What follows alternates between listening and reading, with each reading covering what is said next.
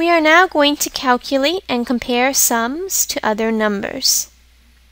So we have A, B, C, D, and E. 374 plus 23. Let's find that sum. 4 plus 3 is 7. 7 plus 2 is 9.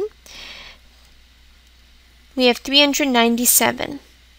397 versus 400. Start from left to right. We have a 3 in the hundreds and a 4 in the hundreds. Therefore, we know 400 must be greater than 397. So we can fill in the blank with the greater sign. Let's try the next one. 124 and 29. This is 3, 1, 5, 153 versus 150.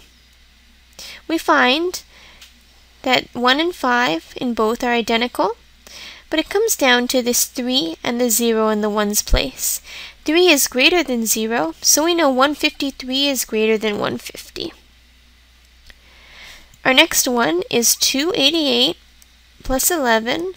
8 plus 1 is 9. 9. 299 versus 298.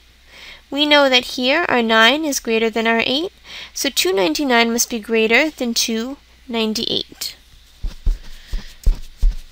Our next problem is 881 plus 90 gives us 117, 971 versus 970.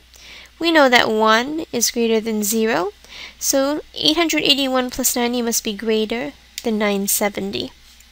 And our last problem, 149 plus 851 gives us 9 plus 1 is 0, 1, 0, 1,